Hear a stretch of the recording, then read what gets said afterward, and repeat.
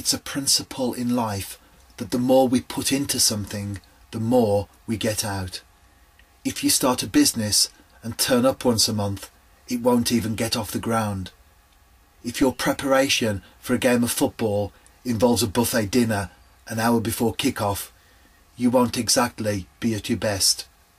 It's a fact of life, something we all accept.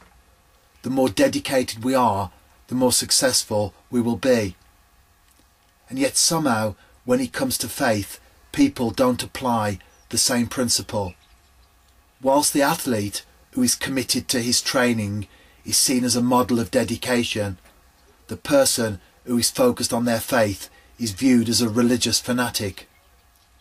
Yet the reality is, the more central our faith is in our lives, the more level and balanced we will be.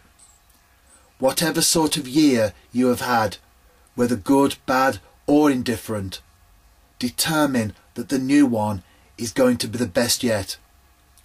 And the only way to do that is by making Jesus truly Lord of your life. Be committed and dedicated to Him more than ever before.